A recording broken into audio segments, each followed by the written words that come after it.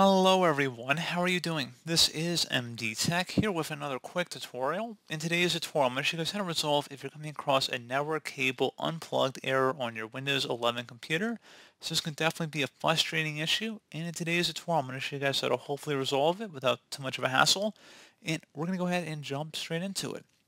First thing I recommend doing, make sure if you're using an Ethernet connection, make sure the cable is properly connected to your computer and the router.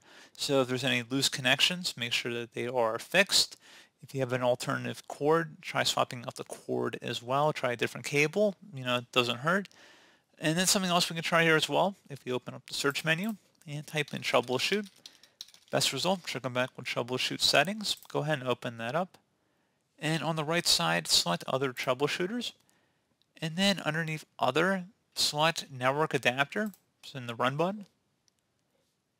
And go ahead and follow along with the on-screen prompts as is applicable for your particular situation here. So you just again follow along with the on-screen prompts that it suggests.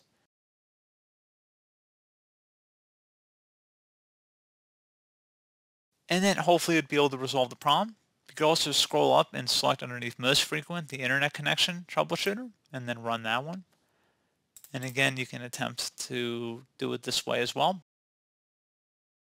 Something else we can try as well, if we go underneath network and internet on the left side, and then on the right side, scroll down underneath advanced network settings, go ahead and left click on that.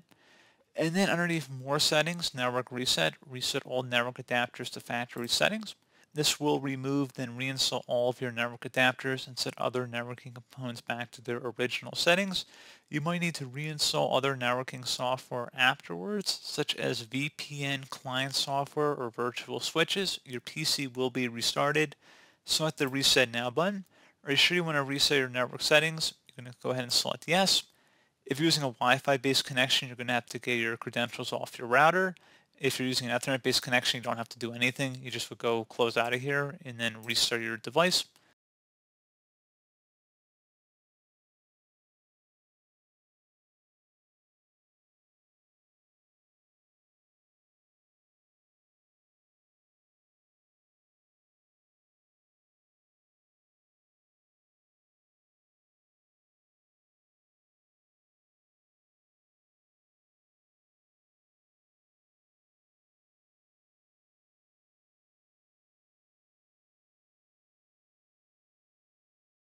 And there you go, guys. So hopefully I was able to resolve your internet connectivity problems, and it shouldn't be giving you that network cable unplugged error message anymore.